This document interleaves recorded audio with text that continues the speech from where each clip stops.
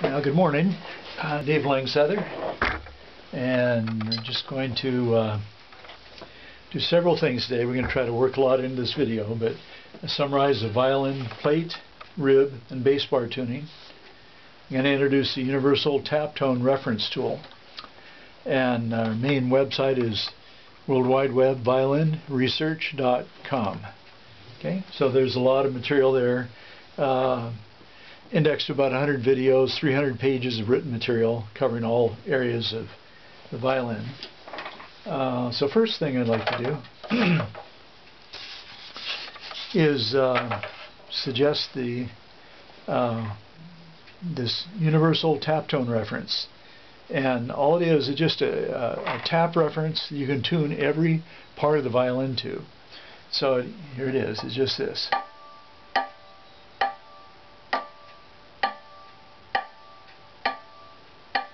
Okay, and with that you can determine if a part is too high or too low, and it'll take care of, for instance,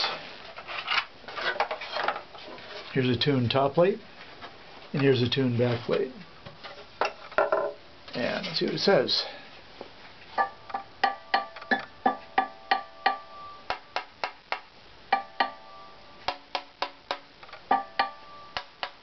So it's in harmony. And this, compared to the back, is tuned to 176, the back's 198. Okay. Now if we check the back with our universal tap tone reference,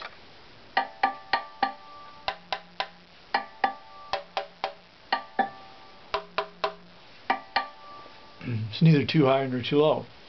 Okay, and just carrying on that same theme. Here's the neck, okay, and that's 176. The button here is 188. It's in reference. That's in reference. That is. That is. That is. That is. That is. And yet, these are all different frequencies. Okay, so what the universal tap reference tool allows you to determine in one source whether the part's too high or too low, and simply tune until you get it in harmony.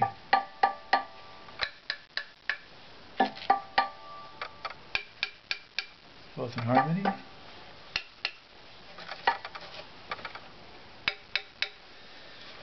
And we're also going to be doing the ribs. And rib tuning, same thing.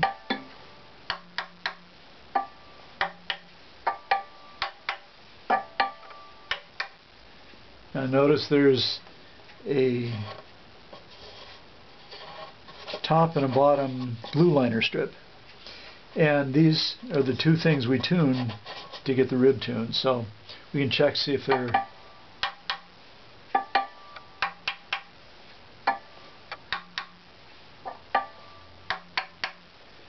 and if you get both of those right, then your ribs will be tuned all the way around.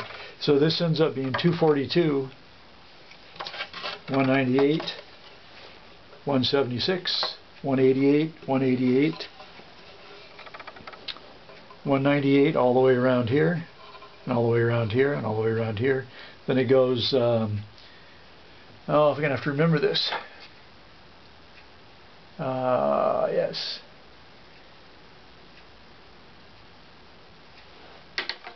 213, 227,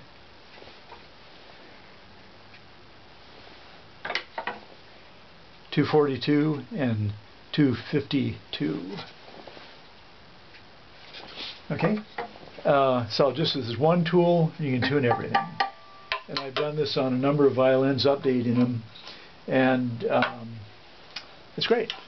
So, the universal tap tone reference. And just for the fun of it here, I'll give you a minute just of constant 3 taps and a pause, and then 3 taps and a pause. So it'll allow you to just listen quietly with your mind, and then you can tap on something and determine if it's too high or too low.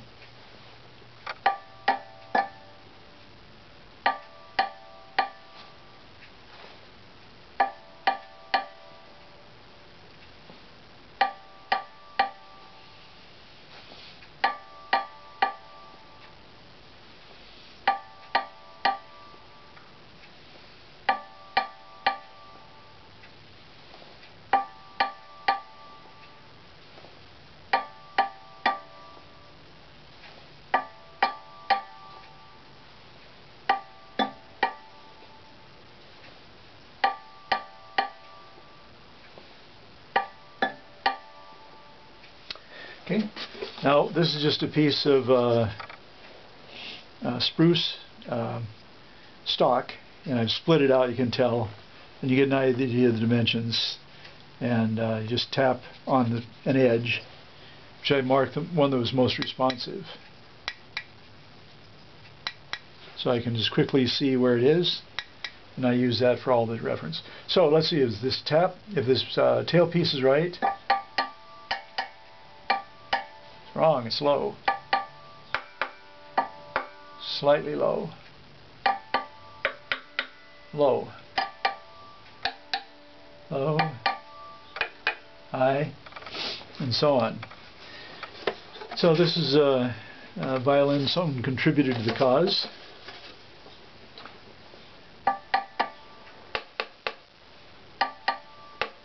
It's high. It's actually 176. So it's tuned where the backplate should be, so it's high. And the backplate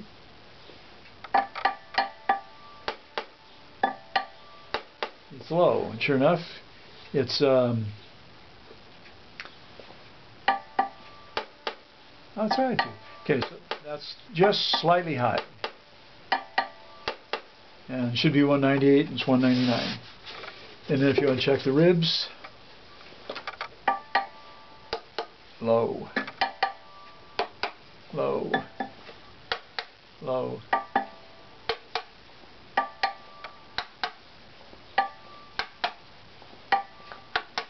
So the bottom glue liner strip needs to go up a little more than the top one. Okay. So now let's go on to the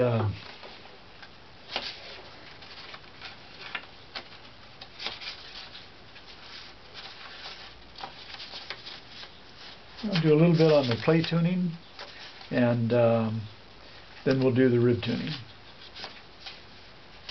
And we'll save the bass bar for last. Okay, so this is going to be the plate tuning. And we'll just pick on the top plates. I got a number of them here. And a quick way to determine if your plate's got the right kind of attributes is just use the fingernails of these middle two fingers and just tap on the plate. Yes. That's about what we'd like. Even with your fingernails should be pretty quiet. So here's a plate that is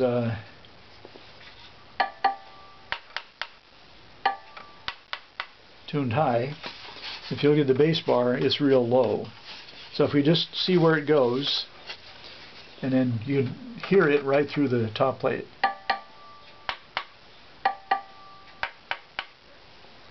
The plate itself is high, bass bar is low. Okay.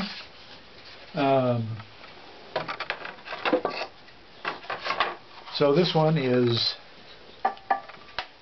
tuned correctly, and this is a bass bar that is tuned also to 176, and you want to tune all the way along its length, and you just take it in small increments here.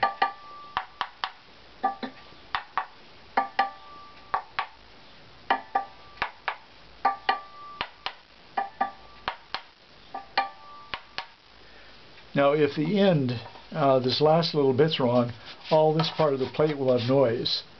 And if there's an area along the plate that's noisy, then we'll look for the bass bar. And I've kind of pre-done this, but I'll just tap along listening for a noisy area. So right here it's a bit noisy. Turn it over and we'll look at that area of the bass bar and see if it's a problem.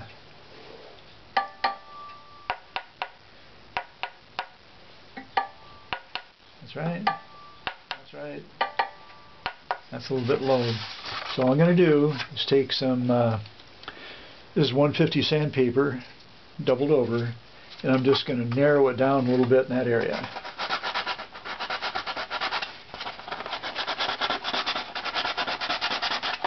Right. Didn't take much.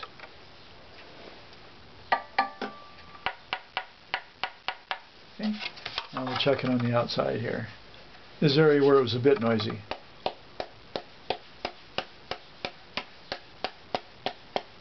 Okay. Noise corrected. So that's an example of. Now this is the one that has the low bass bar, and as you see,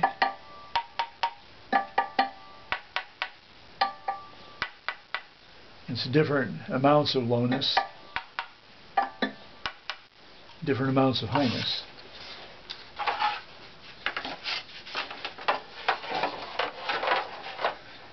And this is another plate. This one, the grain of the top wood goes at an angle. I think you can see the grain. So you have to angle a bass bar. The idea here is just to spread the sound out more. Off a research violin I made, and the same sort of thing. So the plate's actually a little bit low. And it actually is. It's 164, it should be 176. But the bass bar is what I was trying to get right.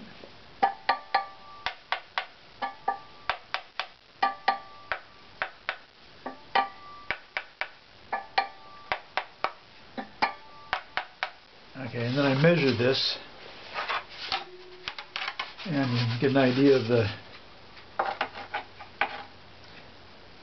shape of the bass bars, how similar they are. So if you look on violinresearch.com, just click on the bass bar link and you'll see the plans. Okay, just remember the universal tap tone tool. I'm going to put a little recording of this on too, so you can just have it as a reference. But it seems very handy, so you can just check an instrument real quick and see what's right and what's wrong, and then you know what to start adjusting.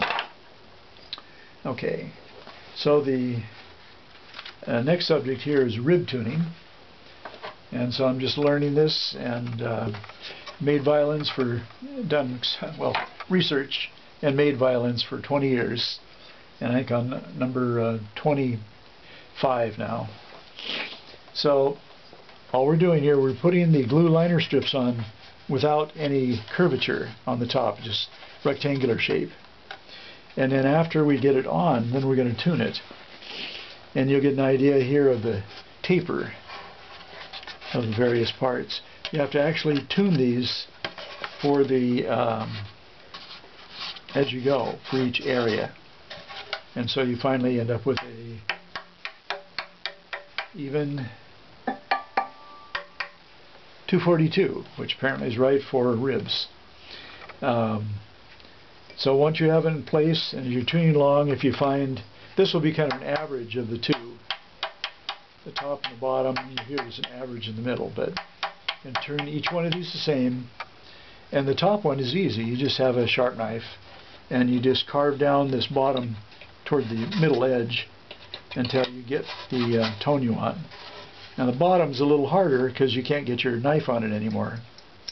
And so there's a couple ways you can do it. One way is to take a regular X-Acto blade and bend them like this. And another way is to have a gouge that has a bit of a curve in it here. And this is a Japan woodworker.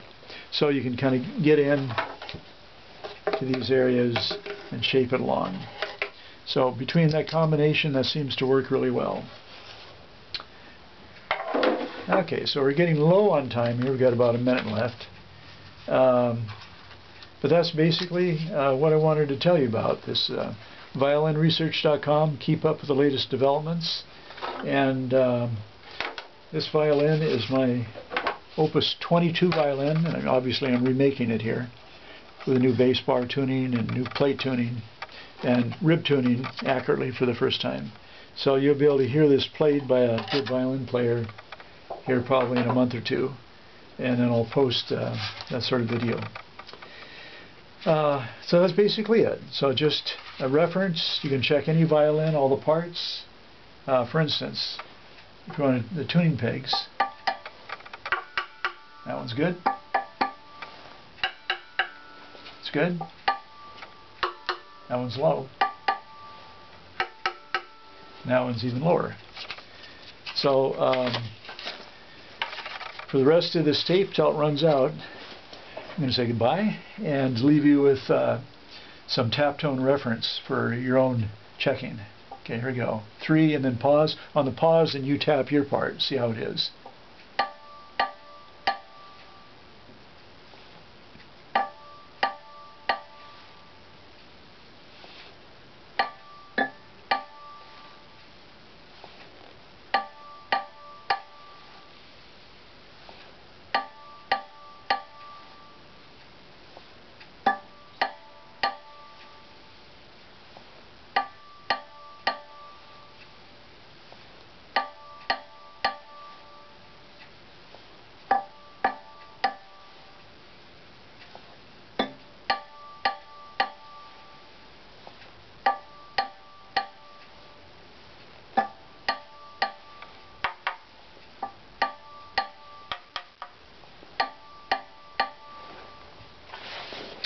Okay, thank you.